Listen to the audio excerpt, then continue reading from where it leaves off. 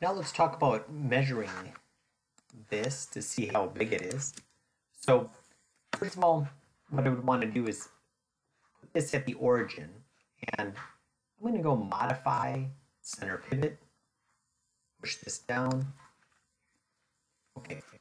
Now if I measure it, if I go modify measure tools, create measure tools distance tool, I can go from the bottom to the top, and I can see that it's 11.4. Well, 11.4 what? Well, if I go into preferences, I can see that it's 11.4 centimeters. If I switch it to inches, click back in here, I can see that's 4.5 inches. Okay. Now, if this was a toy that I was going to 3D print, maybe that would be a good size.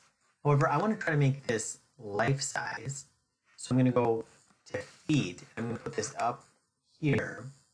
I can see that would be 4 feet. I'm thinking a motorcycle is roughly 4 feet tall. So the best way to scale this is I want to put my insert pivot point down here. That way it'll scale from the bottom up. Notice I also have the group selected, not everything inside the group, just the group. And now I can scale this up to my marker. And there I can see from here to here is 4 feet tall. So if I was bringing this into a game engine, it would be the same size as my character or anything else that I brought in there. Or if I was working with a team of people, that it would work together. Now, one thing to note, that if I do bring it into a game engine, by default, Unreal is set to centimeters. So what it's going to ask is how many units tall is your object? And if I leave this in inches, I can see that it's 48 inches tall. So Unreal would think that it's 48 centimeters. Okay, so as long as I put this back to centimeter, I can see that now it's 122 units tall. So that would be good for Unreal. Once I'm done with that, I can delete this.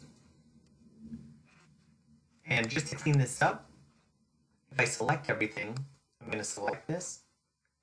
And I want to select each part. I want to make sure that each part's selected. Best way to do that is instead of going through here and trying to select everything, even if I do this, it's not really selecting these things in here. The best way to do that is to go to the top node, go down to the mel command here, and type in select. Select space dash HI. That's select hierarchy.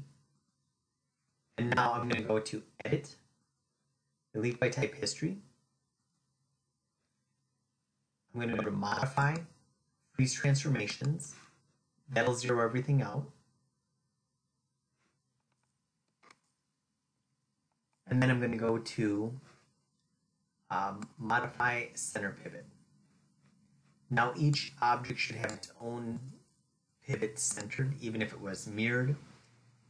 And that's it. I have now a life-size model